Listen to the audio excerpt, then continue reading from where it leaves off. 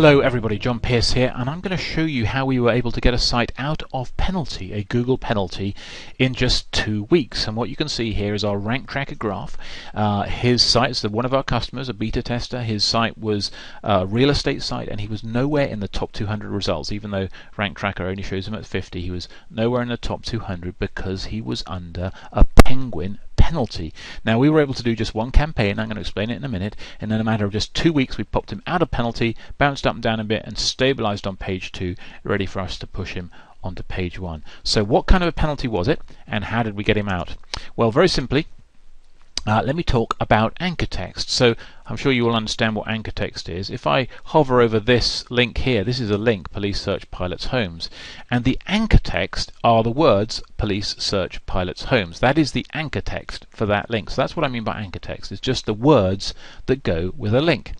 Now, what's the importance of this? It's probably the biggest and most often overlooked thing, and one of the most important things for ranking your site in any area of SEO.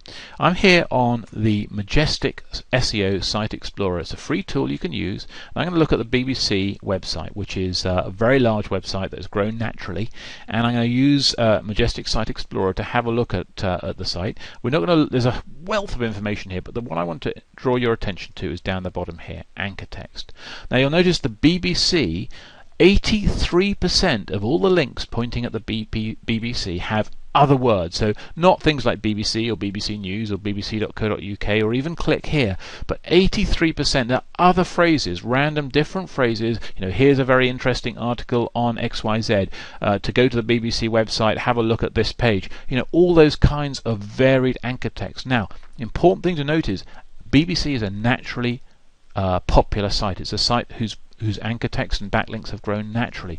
So if we want to look natural to Google, we have to do the same thing.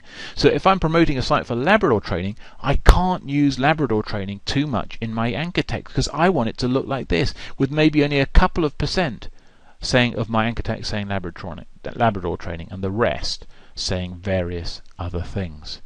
Going back to this graph here, that's exactly what we did. He was in penalty, this guy, for having a poor anchor text balance. So he had promoted his main keyword too much, and we were able to do a single campaign to our particular network, which we're going to talk a lot more about on our webinar training, and in just 2 weeks popped him out of penalty and ready for ranking on page 1 with another push. So how to get out of penalty in 2 weeks, look after your anchor text, and exactly how to do this we look forward to getting out to you guys. We plan to publish this with our SEO recovery on October the 14th. So until then, all the best, guys.